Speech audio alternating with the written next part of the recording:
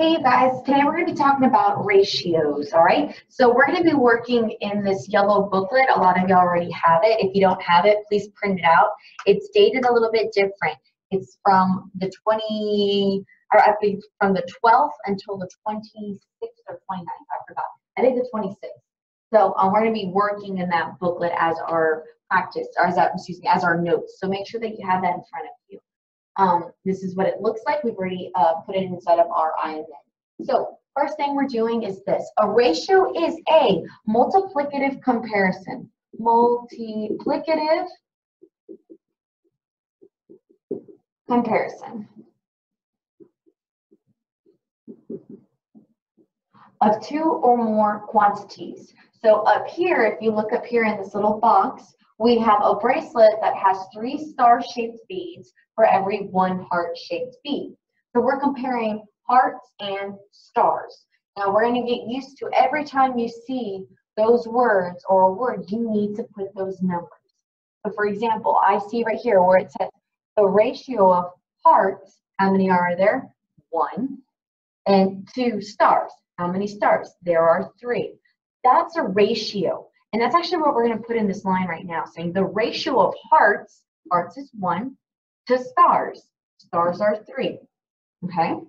That's a ratio. Like I said, this is the first time you've ever learned this, so please don't freak out. I want you to just pay attention. I promise you it's going to make sense. Now, there's 3 ways to write it. We wrote it in words, which is 1 to 3. Then there's a colon, 1 to 3. And then you can write it in the form of a fraction, which you already know would be 1 to 3, or 1/3. Remember, you can pause the video if I'm going too fast, but I'm going to move quickly so you can, if you need to rewatch it, you can. Some people move faster than others. Now, let's go ahead and look at the bottom. Now, like I just said, anytime you see those words, I want you to write the number. You're going to get used to doing this. So it says each quantity can be described as a factor of the other quantity. Remember, factors which are multiplying by. So it says the number of stars, 3, is blank the number of hearts, 1. Now, after you've written it, I actually want you to write the fraction at the end. So the fraction would be 3 over 1, which is really just 3. So now you're going to put this in words. Remember, factor. It would be 3 times. And now if you actually read it, it makes sense. The number of stars is 3 times the number of hearts. That is correct. Now let's do the second one.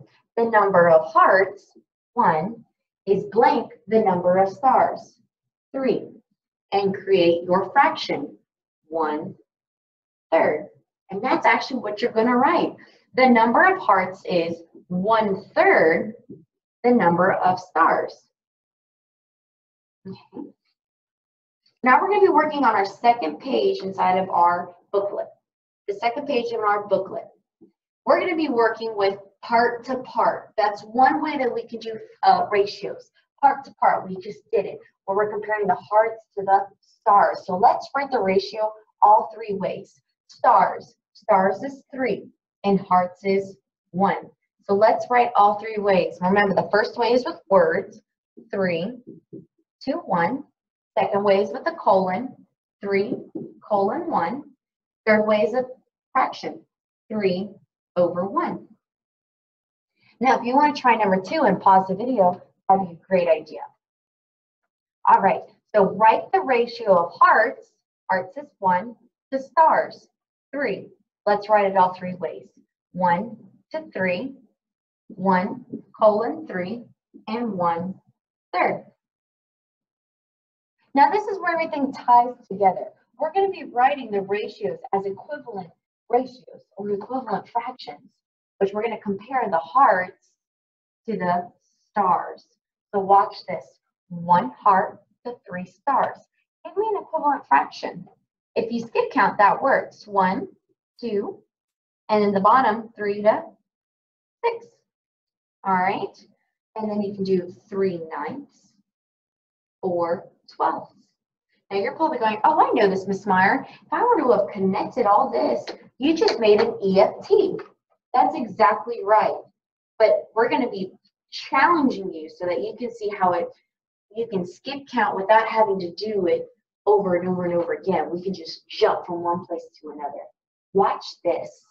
I'm going to give you a little preview. I shouldn't, but I'm going to do it. How do you go from 1 to 4 times 4? Well, whatever you do on the top, you do on the bottom. What is 3 times 4? Bam. So that's a quick preview. That's called a proportion. All right. Well, let's move on. Let's move on. So now we're going to do another way that we can compare ratios. We did part to part where we were comparing stars and hearts. The second way is part to whole. I'm sorry, part to whole or part to total. So watch this, what number 5 says. Write the ratio of hearts, 1, to the total number of beads. How many total beads were there? 4. So now let's write it in all 3 ways. 1 to 4, 1:4, and 1/4. If you want to try 5 and 6 and pause the video, I think that's a great idea. Write the ratio of stars to the total. 3 to 4, 3:4, and 3/4. And for number 6, it says write ratios equivalent to the ratio of stars to the total number of beads.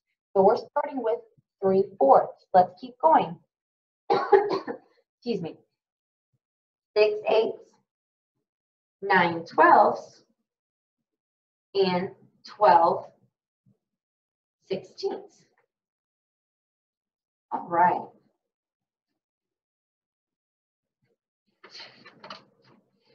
So now what we're going to be doing is working on our practice paper. Mine looks a little bit different. It's on your paper, so make sure that you have your practice paper out. I'm going to do a couple problems with you, and the rest you're going to do by yourself. So, looking at number 1.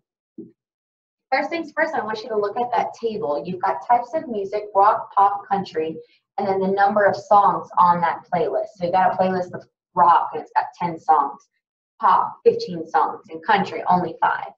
What I tell my kids is always find the total. I want you to find out how many are actually here and how many total songs are there. There's 30 total. That's always a good thing to find. Find the total. Now let's go ahead and read the question. So it says, write the ratio of pop songs. Look how they're bolding it for you. They want you to write that number on top. Pop songs to rock songs. In 3 ways. So you're going to write it all 3 ways. Now, first way, words. 15 to 10, colon, 15, colon, 10, and fraction, 15/10. Now, something might have caught your eye. You're like, I know these numbers and I know I can break them down. I want you to break them down. I think that's great. You want to simplify this. I'm not asking you to give me a mixed number. I don't want a mixed number. I want you to simplify it exactly the way it is.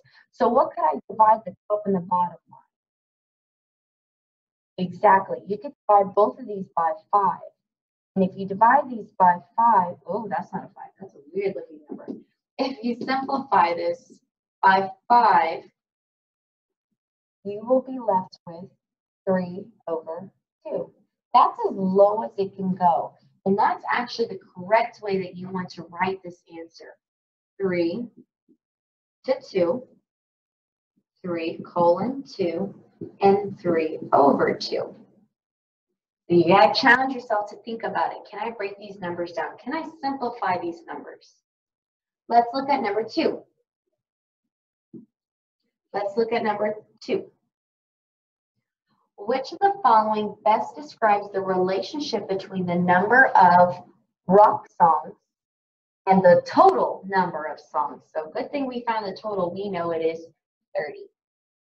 Now I'm going to show you a trick because I bet you're looking at this going, that's a lot of words, Miss Meyer. Come on now.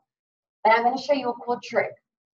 You're going to do exactly what I just told you to do. Wherever you see the words, put the number. So let's try A. The number of total is 30. Look at that. I'm like skip reading. Rock songs. Rock songs. 10. And I'm going to write my fraction like Maya told me. 30 over 10. Simplify it. I know you know if you cancel out those zeros, it'll be 3 over 1, which is really just 3. Now check this out. Go and read it. What does this say right here? Does it say 3 times? No, it said 1/3. That's wrong. Out of here. That wasn't hard. Let's do the next one. Let's do B. Rock songs. 10. Total 30. All right, let me make my fraction. 10 over 30. Scratch out the zeros. 1/3. Does it say 1/3 right here? Yes, it does. That's a maybe. Let's keep going. The number of total 30, like blah, blah, blah, 10. Okay, this one's 30 over 10. Scratch it out. Oh, this is just 3. Does it say 3 times? No. Wrong. And the last one, rock songs. 10 total. 30. 10 over 30 will give you 1/3. Does it say 1/3? No. So our answer was very easy to find. It was E. You see how much easier that is than actually having to sit there and read and see, does this make sense? You can do it by actually putting in those fractions. Remember, re-watch the video if you need to, rewind if you need to. If I'm going too fast, just watch it again. Listen the first time, and then you can copy down the notes. All right, question number 3. All right, question number 3 says, which of the following has the same ratio? As soon as I see that, I go, equivalent fraction, equivalent fraction. Same ratio of country has 5, to rock songs. Rock is 10. Okay, as Williams' playlist. Are you ready for another trick? All right, are you ready? Check this out. Country has less than rock, correct? If I'm skip counting, will country ever have more than rock? No, it's 5 to 10. It's always going to go up. You know that this always has to be smaller than this. So watch this. Country. Is 10 less than 15? Yes. Is 4 less than 8? Yes. Is 12 less than 6? No. Is 10 less than 5? No. So I've narrowed it down already. I'm done. I've got it down. Now, let's look at these fractions. I've got 10 over 15, and I've got 4 over 8. Now, some of y'all probably looked at 5 over 10, and you were like, oh, that's half, Miss Meyer. Absolutely. It's half. 5 is half of 10. Is 10 half of 15? No. Is 4 half of 8? Yes. So your answer is B. B. Very good. Okay. I'm going to go ahead and erase this. So now what I want you to do is pause the video, and I want you to try 4 through 6 by yourself. And then I want you to come and check with me. Then the back will be due for homework. So go ahead and pause the video, and I'll wait. Okay, so hopefully you did this by yourself. If you didn't, please don't cheat yourself. I actually want you to practice just like if you were in my class. So here it says, write the ratio of suns. Oh, suns is 2 to lightning bolts, 4, in 3 ways. All right, so I bet you did this. 2, 4, 2, colon 4, or 2 over 4. How many of y'all got to right here and you were like, oh, I can simplify that? Yes. The correct way you should have written all of these is, 2 is half of 4. So it should have been 1/2. 1 to 2. 1 to 2. Either way would have been fine, but I really need you to write it like this. This is the correct way. Okay. So now let's do this one. The number of lightning bolts. Lightning bolts was 4 to the number of sun, 2. And if I put this over here, it's 4 over 2, and we know that's simplified down to 2 over 1, which was twice. Twice or 2 times. Now below, the number of suns is blank the number of lightning bolts. So it's 2 over 4, which we know is 1/2. That's exactly what you write down, half. The number of suns is half the number of lightning bolts. And the last thing you're going to do is circle the ratios below that are equivalent to the ratio of suns to lightning. Suns, 2, lightning, 4. We just solved it over there. It was 1/2. So let's see who's correct. Is this 1 to 2? No. Is 6 half of 12? Yes. Is 2 half of 6? No. Is 9 half of 18? Yes. Is 5 half of 7? Absolutely not.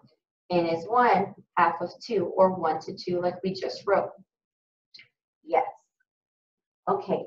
So now it's up to you to complete the rest of that worksheet. Good luck.